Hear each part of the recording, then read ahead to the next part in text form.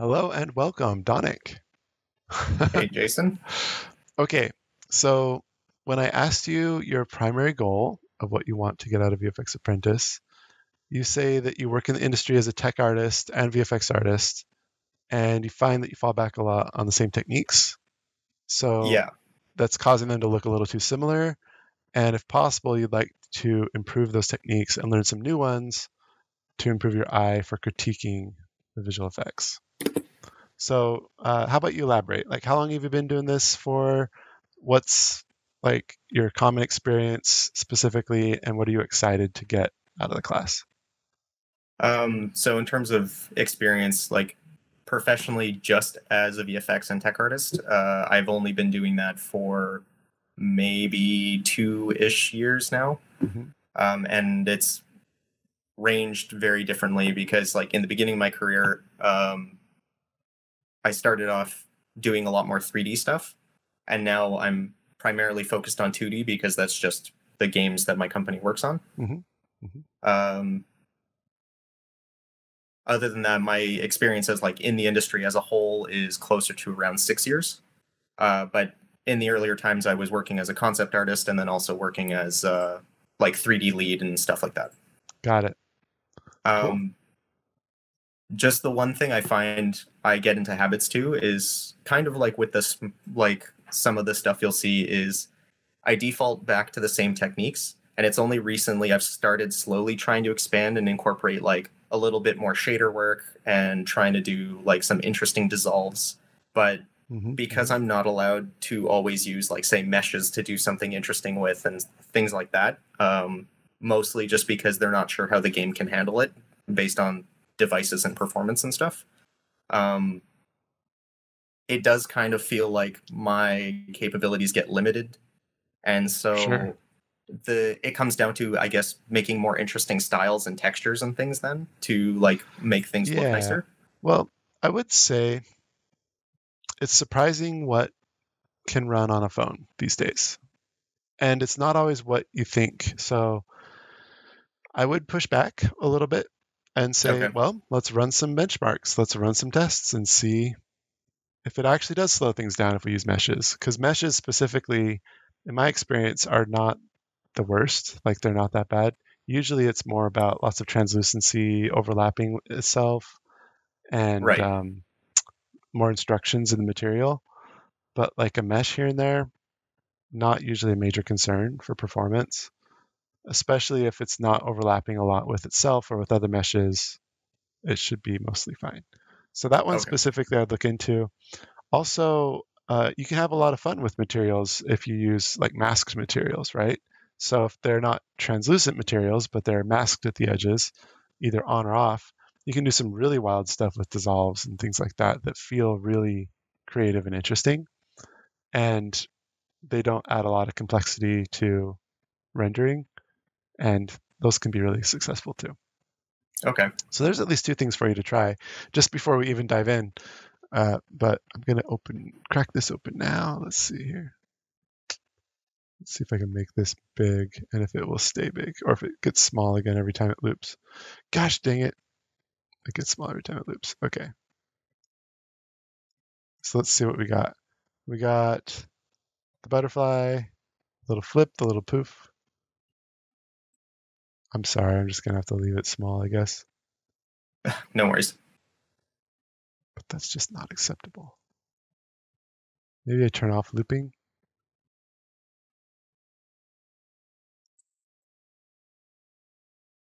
And then if it does it again, I'll just cry. Oh no, that was weird.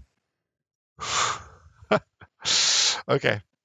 Anywho, so coming through here, I think the smoke proof. We're looking at the smoke proof, right? Just the effect as a whole, I guess.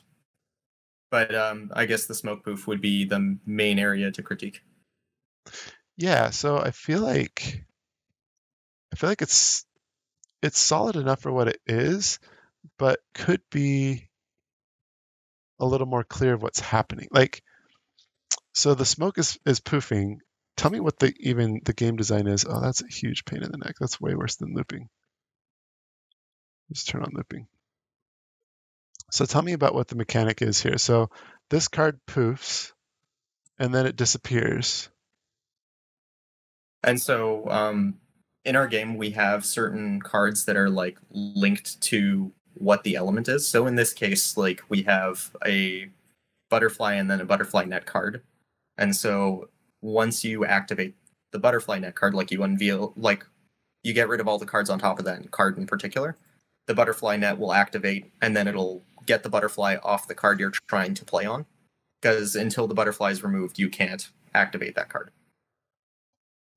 Oh. Okay, okay, I'm with you now. So I would say I'm missing the connection right now that there was a net here on the card Okay. that then came up here. I guess I see it now.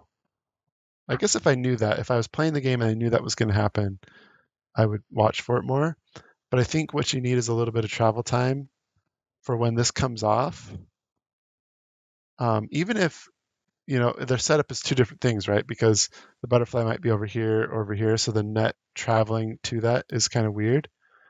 But even if there was enough setup where it's like you click on it, this comes off, and then there's a wind up of this card is about to activate, and maybe the net changes color or glows a little bit, or Okay. even if just the card were to glow, and then to snap into that explosion, so that it draws the eye to the card, and you see it with the net on it, and then as the smoke clears, the um, the net is gone, right? Okay. Now you have similar smoke where the net appears.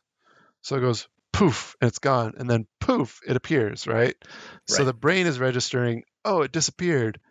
Oh, there it is. That's cool. What a satisfying card. It's going to get a really nice feeling that way.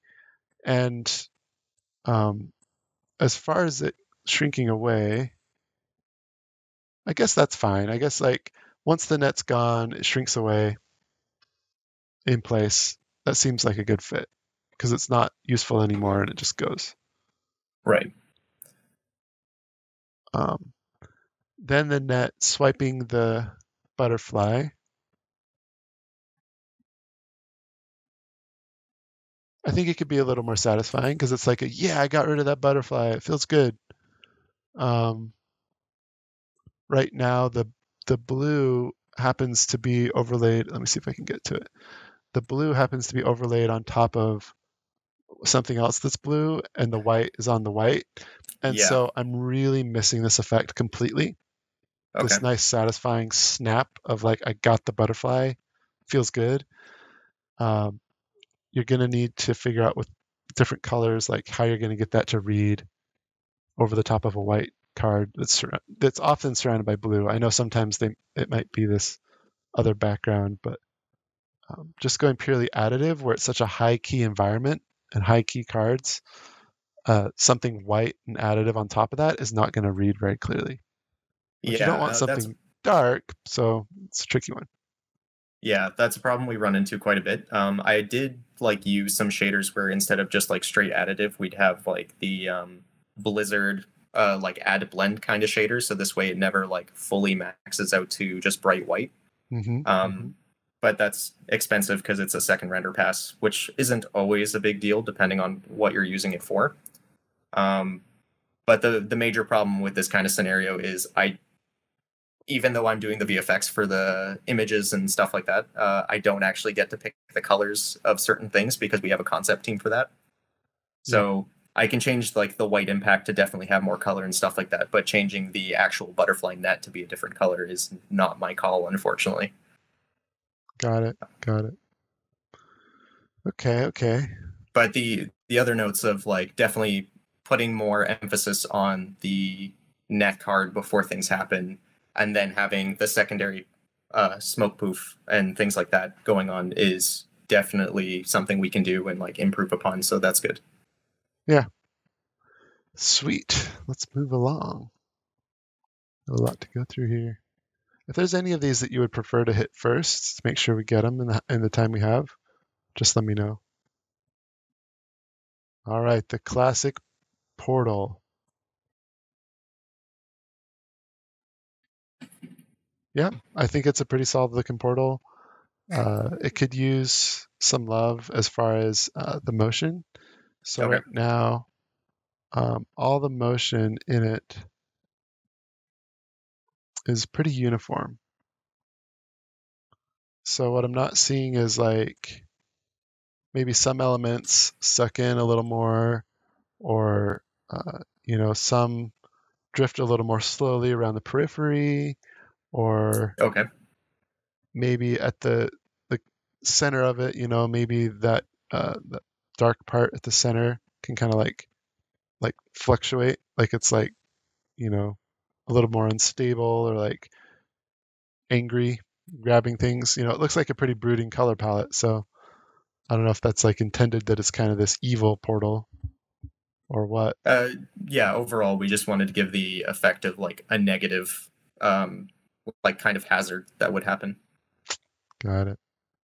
And you're just playing cards at the fairgrounds, and this evil portal shows up. I hate it when that happens. It happens to the best of us. Yeah, I think too, like stylistically, it's a bit off style from the rest of the game. I Okay. would I would hope to see more crisp shapes. Like it's got a lot of very soft, very fuzzy shapes. I would Okay. I would hope in those textures to see like more hard lines carved out. And it doesn't mean it has to all be fully opaque. It's just it's really going to help if you sharpen up some of those edges and get rid of a lot of the fuzz that's happening, because it really does feel like it's coming from a different game, which maybe is what you want because it's like from another dimension. um, but if you don't, if you want it to feel like an effect that sits well in this game, you're going to want to adjust that for sure, for sure. So would this be kind of one of those scenarios? Like I was watching the concepting phase of the videos as part of your course. Um, is it a case where we'd like it might be better to make them crisp as edges and then like add like a bit of like a softer outer glow fuzz to it, so this way it still retains that kind of cartooniness but also still kind of looks like a gaseous thing? Yeah, I Or mean, would you recommend just like try going hard on it and maybe putting like a gradient through it or something? it really depends on the stylistic guidelines of the game you're on. Some games might have a softer fuzz around the crisper aspects, others might not. And so I think just leaning into the stylistic constraints that you have. I mean, the clouds are gaseous up here, right? And they're very crisp with just a gradient inside. And Right. so I'm just basing it off of what I see here. Maybe in other parts of the game, there are softer, fuzzier edges, but from what I'm seeing here, it feels out of place based on the context that I see. So, yeah, that'd be my thought is like this actually calls for something that is much more crisp with Okay. some gradients in it, perhaps, like the clouds that you see there. Yeah,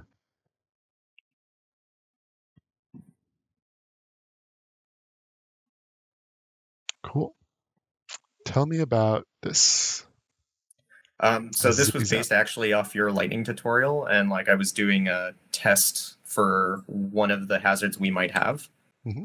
But the difference is like rather than a solid bolt or like a constant stream, we needed kind of like a little jolt.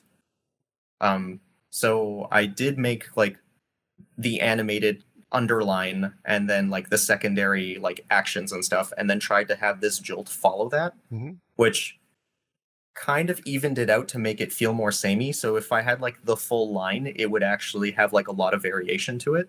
But as it's like following the line and then trying to adjust, it's like a lot of the same repetition, I noticed. Interesting. Yeah, I feel like it's solid for in isolation as I'm seeing it. I think it's good. I think it has more detail than the game that you're working on would have. So again, it's more of a stylistic choice of Right. like, simplifying out those shapes, maybe doing a little less of the repetition. wonder if,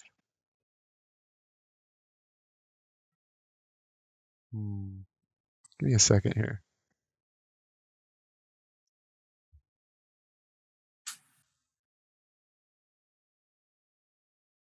No, I don't want that one. I'm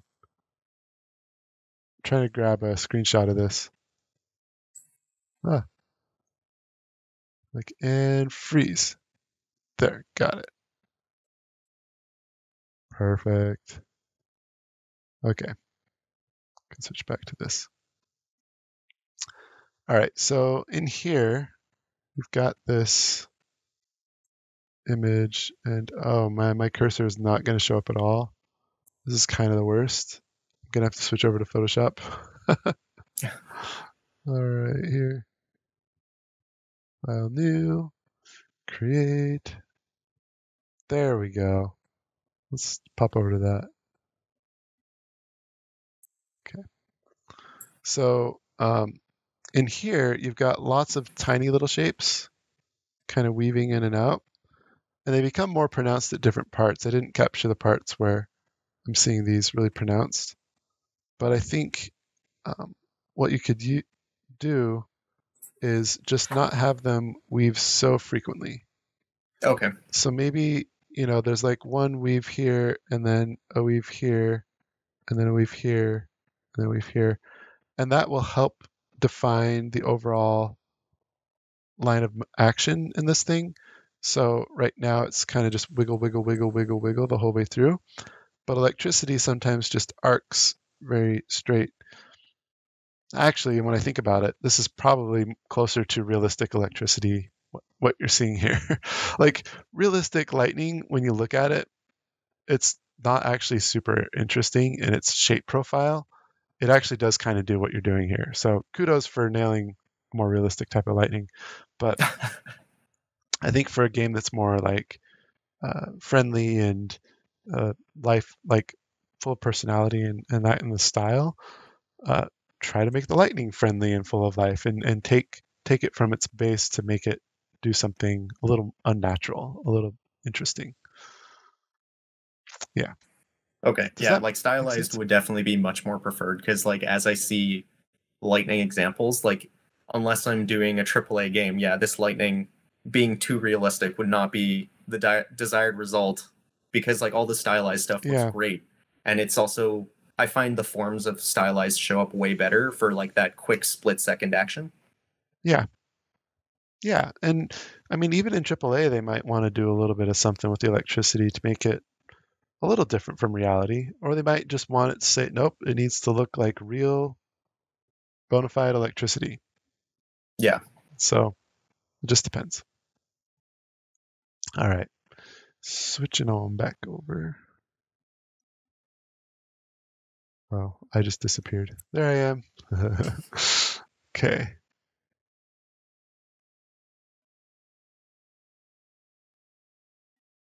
Oh man, the classic rockets flying out of the cards. Yeah. This is funny. This is a trope in a lot of games. It's like you got the rockets, they blow stuff up. I like this one. This one's pretty cool. Yeah, so this is one of the ones where we got to put in some of the screen distortion and stuff like that, where we're still testing on like what devices that we support can have it without breaking. Sure.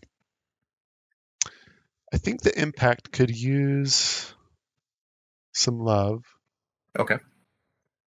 namely that it feels very sparse at its core. So let's see if I can. So this is nice. This like burst that happens at the beginning. Okay. It's actually quite nice. Um, but then it very quickly becomes this pinpoint, and Right. I don't I don't like it. It all I see is the pinpoint. I actually miss the spark that happens at first altogether. An easy way to solve that is to just let that initial burst scale down into the core of this to sort of carry the core as this like residual hot spot so that these skinny sparks flying off of it don't create their own weird focal point. Okay, cool. That actually like makes a ton of sense. That was one of the things where like I'm analyzing other people's explosions and wondering like what are they doing different that I can't seem to figure out to make theirs like last that little bit longer and like look nicer without using like a flip book. Yeah, yeah, you have the core element in there, and it's funny because like I that was lucky that I paused on that because it's there for maybe 1 or 2 frames. Yeah, everything in this game has to happen like super fast because the player, even while these effects are going on, the player can still tap and do a bunch of things and activate even more effects so it can just like keep Yeah. chaining. Well, I mean, that's fair, but I think it could hang around for a couple more frames Okay. just to get down into the core of that to feel like a nice, satisfying pop.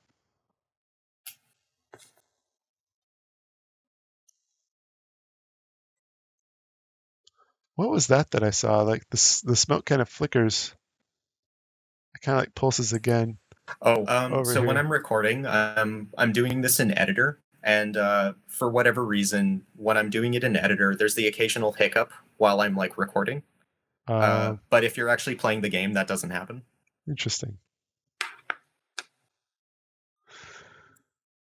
Huh. That's cool.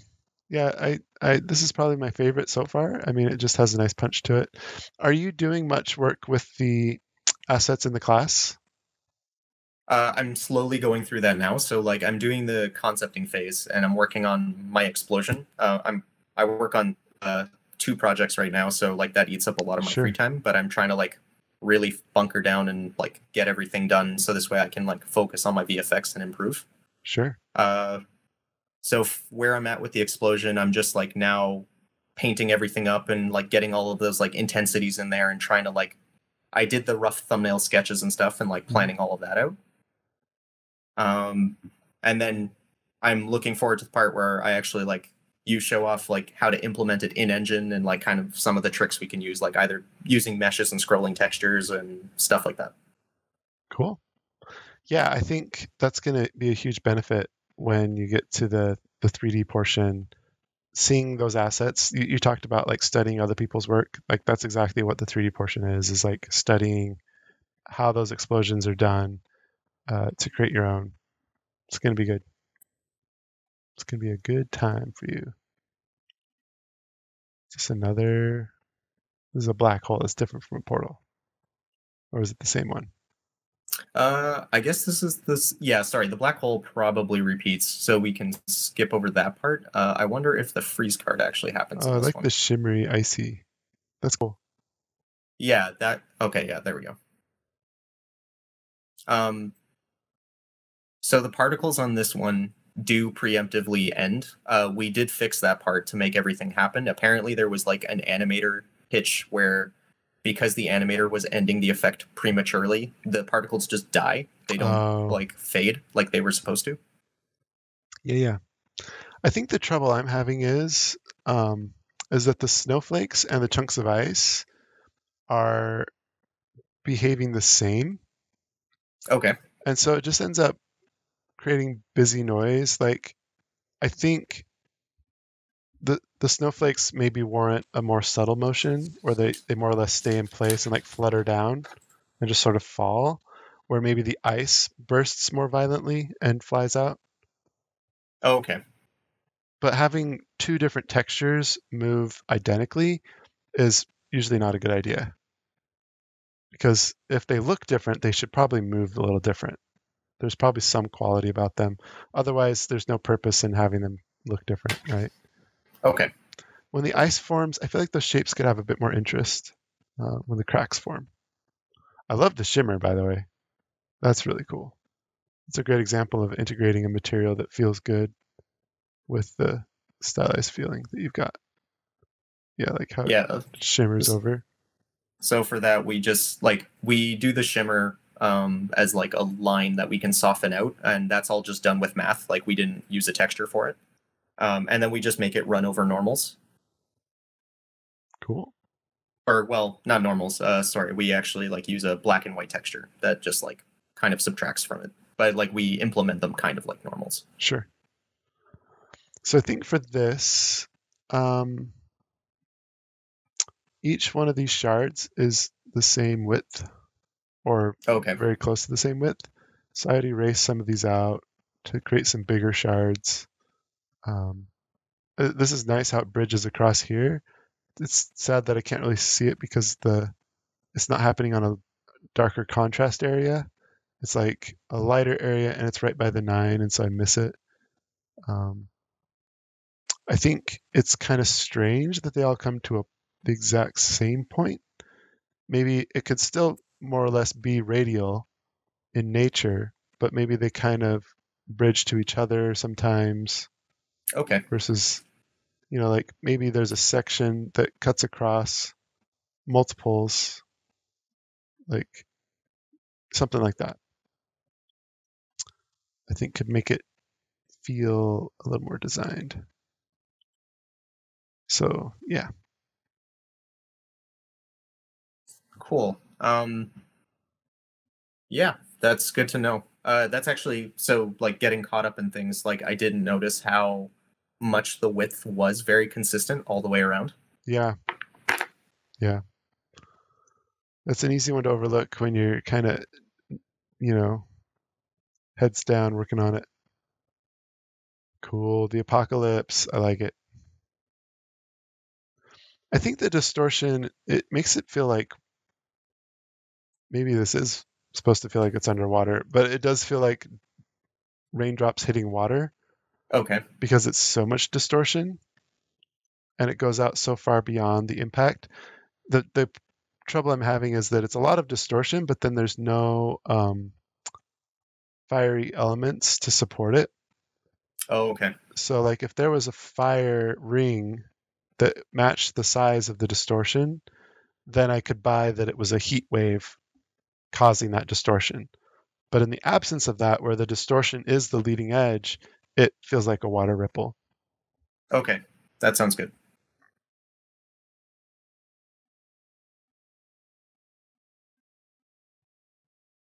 Yeah, the fireballs move so fast, they don't need to be that sophisticated with their animation, but they could maybe use a little something of like some flame licks or something that they emit. I Okay. know there's like the sparks kind of flying up. Are those just So ambient? yeah, those are just like a subtle particle system that we just have like going off of the trail. Okay. But with that in mind, like because yeah, they're going by so fast, I guess I could just make it one particle system across the screen that's just like very generalized. Yeah, like ash falling from the sky. Yeah. Because right now the fireball is moving so fast, and those are moving in like the opposite direction. And so there's nothing like keeping with the fireball. So as the fireball's coming down, there's no like bits that are sort of like, drifting slowly behind it, tumbling through the air to kind of like try and catch up with the fireball, but they're like left behind, like just kind of wisping around and stuff like that as they Okay. come down. Yeah. And then the last one, time warp. And yeah, so this was just a like a generic effect used for some UI. We just needed like what was described as a time warp, basically. I like it. I think it's one of the nicer ones. It ties in with this glow on it, makes it feel grounded to it. Like the glow is painted on it, right? And Yeah. then you've matched that. I think it's pretty good. Again, just evaluating like stylistic choices. Like, are the effects more fuzzy? Is that okay? Is that what you want, or do you want it to have a crisper edge? Um, yeah, I think it feels good. I like the little bits that fly off of it. Yeah, we just needed like I was looking at it and the warp effect behind it is nice, but it needed like some sort of secondary element just to make it a little more appealing. They probably move too evenly. Like they don't slow. Well, they slow down a bit at the end of their life. They're pretty good, but they're also really, really tiny. Especially Okay. since I'm guessing this is zoomed in quite a bit. Um, they're probably going to be hard to read given how small they are on the screen. Okay. Another thing to consider with the little plus signs, see if I can catch one. Yeah, so this like little plus sign, it's a commonly used texture for a lens flare, but lens flares don't actually rotate unless, like, let's see, lens flares don't rotate except under specific conditions of like the angle changing or something interesting like that. But if they do rotate, they all rotate Oh, just like uh, uniformly, all of them as a uniformly. whole would do it. Yeah. Yeah, so this is a common thing is like I'll put a lens flare texture in and then I'll just rotate it because that feels fun. Well, it actually feels more like a snowflake when you do that and not like a lens effect. So Okay. just keep that in mind. Like lens, sometimes we do it anyway. Like we break that rule all the time knowingly, and it can feel fine. It's just be conscious that like in the real world, lens flares are always aligned with each other and they rotate. If they rotate together. So Okay. Cool. it's just something to think about. They're not super convincing as lens flares either because they don't have like a gradient fall off to them. They're like Yeah, I very was kind of crisp, like and just so using that texture as like just to reuse textures that we have in the game, so we're not like over and over again like introducing a new mhm, texture and like increasing the app size. Um, mhm. I was just reusing something we had to get like a general like shimmer effect.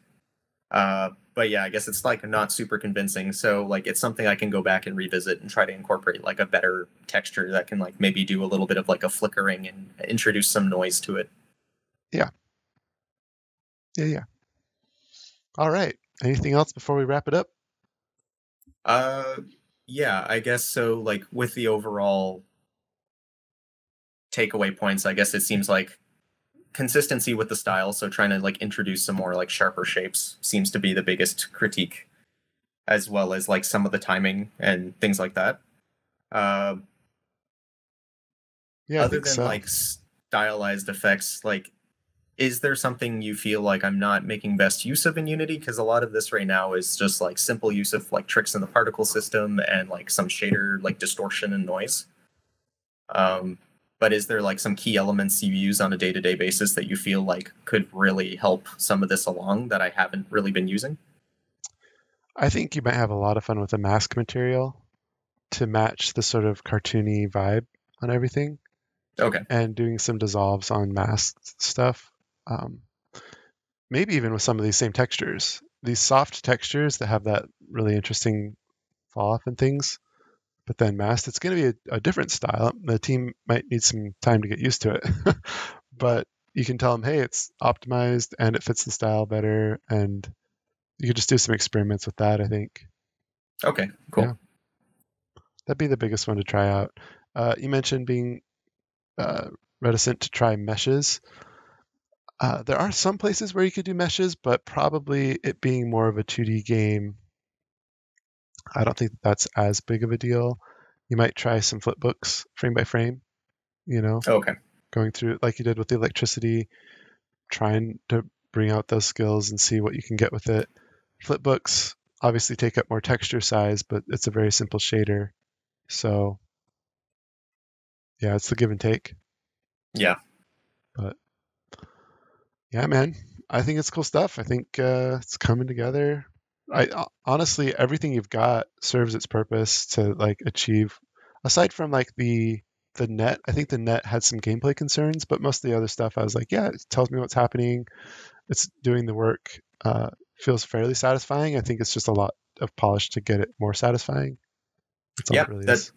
and like I super appreciate that. Like, sorry, not to like give you a bunch of stuff from work. I just like looked No, at it's some of the fine. VFX I did from like before that I could show, and they felt very lacking in terms of like skill level based on like the stuff I've been recently doing. Yeah, Because the VFX I would do before like really did not make good use of shaders and stuff as well. So they were like pretty much what you saw here, but even less. right. Well, all of us Um, are on a growth curve, right? Like it's painful to look at the older work and be like, oh man, I've come so far. And it's great to see the fresher stuff. I like that it's your work stuff because that's your most relevant recent stuff. So yeah, and like even now with like I am actually starting to use mask textures and stuff like that at work. It's just like in key situations. But mhm. I do definitely notice I'm like constantly reviewing stuff and seeing like where is this lacking. But with your critique today, like that definitely helped me target in on some areas where I can definitely improve. So I Cool. appreciate it. Glad I could help. Thanks so much. Yeah, of course, man. You have yourself a good weekend. You too. All right, see ya.